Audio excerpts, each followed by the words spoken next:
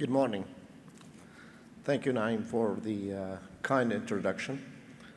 And as many of you here, you know that Naeem is one of our board members, plus my colleagues over there from the boards and the advisors of the UAE Restaurant Group.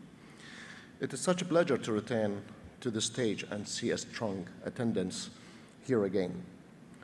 Events like these brings us all together to discuss challenges as well as success in our industry and to learn from each other. Today, we have a lot to celebrate in our industry. Our industry has shown a tremendous resilience post-COVID with a continued growth throughout the UAE in all segments. And now we go into peak season with an expected influx of 1.2 million tourists arriving here during the World Cup in Qatar next week.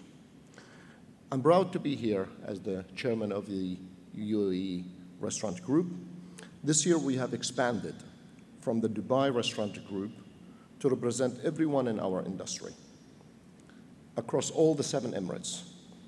A year ago, we were representing only our friends and colleagues in Dubai. Now, it's across all the 7 Emirates, from Abu Dhabi till Fujairah, we cover everyone.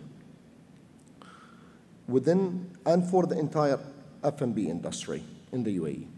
Being one of the top hospitality sectors in the world means that no matter how big or small, together as a unified voice, we have incredible power. I hope each one of you here today will take the opportunity to join us as the leaders in building a better future for our industry globally. I would like to say thank you to the organizers, sponsors, and for all those who are attending for making this event a success. Thank you very much.